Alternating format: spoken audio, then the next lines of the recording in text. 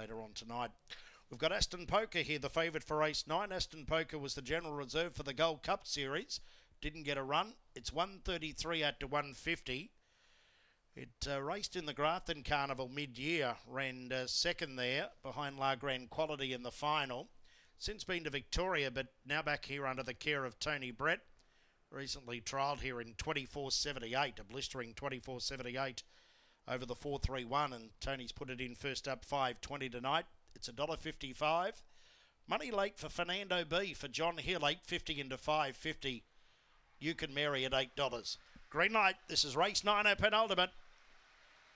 Off now, Aston Poker began fast, looking for the lead and will find it. Steve-O's Bad Boy second, You Can Marry third. Check there was Fernando B. Wiped out at the first turn, Brindle Daisy, and also No Respect. Into the back, Aston Poker 3 in front, You Can Marry to second. 5 away, It Ain't Was a third. A break of 8 then to No Respect, followed by San Miguel and Fernando B. It's Aston Poker 3 in front of the turn. You Can Marry is steadily making ground. Then It Ain't Was a. It's Aston Poker sitting down. Here's You Can Marry. You Can Marry over the top of Aston Poker to win. It Ain't Was a third. A break then to No Respect, followed by San Miguel, Fernando B. Well back, Steve-O's Bad Boy, Brindle Daisy last in around 30 and 60.